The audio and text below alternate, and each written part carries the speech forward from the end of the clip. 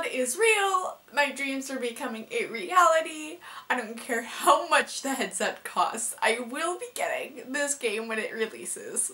Hey everybody, welcome back to my channel. My name is Christina and today I have the most groundbreaking and exciting news to share with you guys. I have to get this out of my system because I am just so unbelievably stoked for this when it becomes a reality. If it becomes a reality, to support this 100%.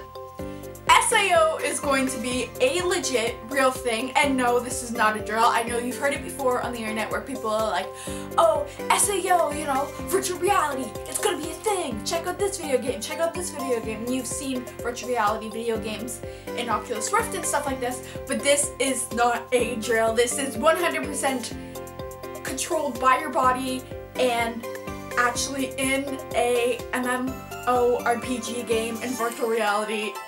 3D scanned avatars. 100% legitest thing of SAO I've ever heard in my life.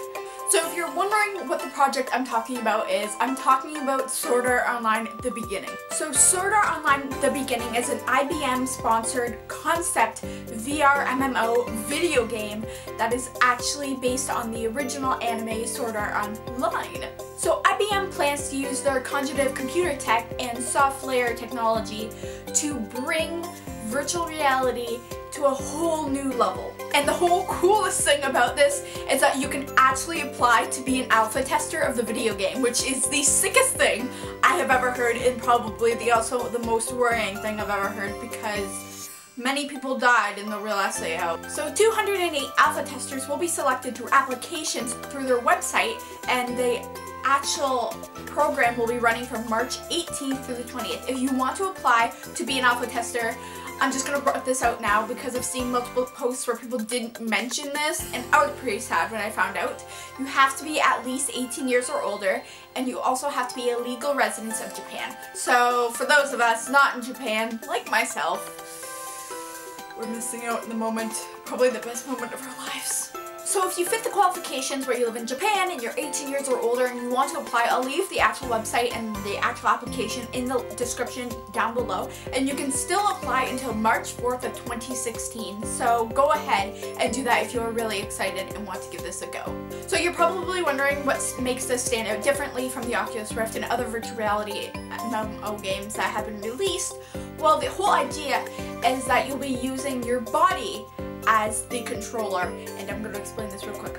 As far as information goes on how the controlling system works, I haven't been able to dig up any further information on how they plan to make full body controls. If you guys have any information on this, or you found an article like this similar, leave it in the comment section below. I'll make sure I bump it to the top or leave it in my description of the video so other people can find this information. So how this goes down is participants are actually going to be wearing virtual reality headsets, and then they are going to be computerly scanned into 3D avatars and pretty much inserted into the game. So instead of using traditional mouse pads and game pads, they'll be controlling the game with their body. Of course, I don't know exactly how, and there is no information on how this will be processing, but as the game further continues and this development continues, I figure more information will be released, especially after the alpha testers come back out. So I thought, what better way to show off this groundbreaking news than, of course, showing off my own sword wielding skills. Enjoy having fun making fun of me. You're in focus. Ready? Banana. 2, 1. No! Oh! I actually got the banana open.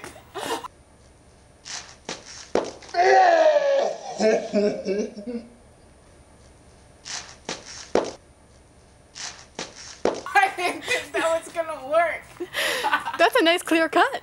So yeah, that's everything about the actual game and the information I know. If you guys have any new information, leave it in the comment section down below because I'm really interested in seeing this go further, and hopefully game development will continue. Let me know what you think about this in the comment section below because this has always been a really heated debate within the SAO fandom in terms of the idea of making a real-life SEO game. Is it actually safe? Is it dangerous? Are we breaking boundaries that we really shouldn't? Is that what the whole anime series was trying to warn us, not to get this far into technology? What do you guys think? Let me know in the comment section below. Also, if you liked this video, give it a thumbs up, and if you have any friends that think would really love to know this information, give this video a share. Let them know. Get them informed so, you know, we have this huge thing going on and maybe it'll further development because of interest. I'm sorry to any of my subscribers who are not new to my channel and are probably a little bit confused to why I posted this video.